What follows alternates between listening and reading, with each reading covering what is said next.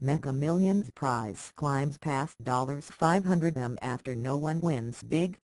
One of the largest jackpots in U.S. lottery history climbed even higher Saturday after no ticket matched all 6 numbers to win the $425 million top Mega Millions prize. With the Friday the 13th drawing failing to produce any winner lucky enough to claim the 5th biggest jackpot ever, officials raised the amount to $550 million for Tuesday's drawing. That now ranks as the 4th biggest.